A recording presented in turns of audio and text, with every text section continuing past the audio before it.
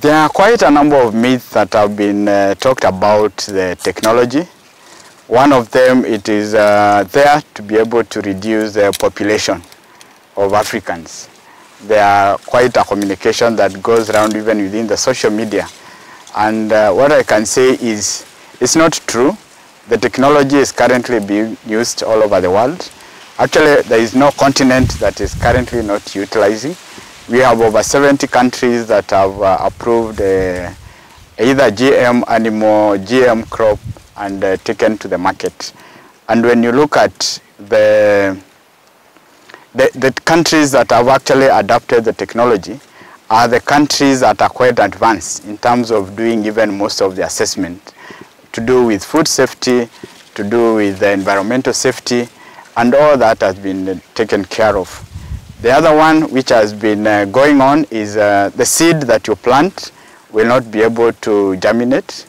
That is not true, because the technology that is being peddled out there was a proposal in early 80s by the hybrid seed production companies that time. But that technology never saw the light of day, because the scientists were able to discuss and see it is not user-friendly to the farmer, and therefore there was no need of introducing that technology, which makes the seed not to reproduce. But the seed that you are going to be giving, a farmer can be able to reproduce, but the only challenge is, like any other hybrid seed, as you continue reproducing, the productivity might go low. So that's why we engage the farmers and encourage them to use certified seed in every season.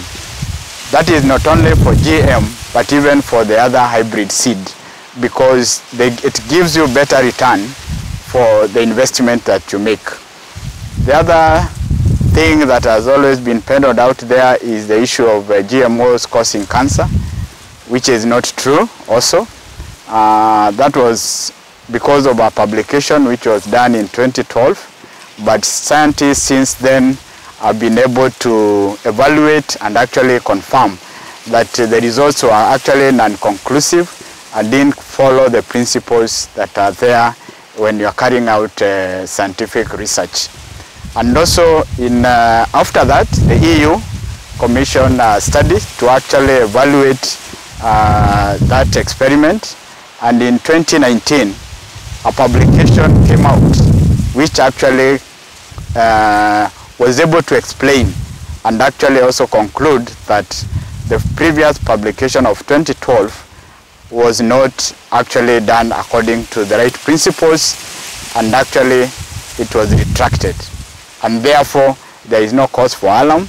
The use of the technology has been there for more than 25 years. For the countries that have been using the technology, so far there has been no adverse effect shown or even published, and therefore we are coming out with confidence that the technology we are giving out is safe, and the institutions that we have put into place, the National Biosafety Authority and other institutions that they work with, are able to do an assessment of what the scientist presents and actually certify and approve that whatever is going to the market is safe for human and feed use by our farmers.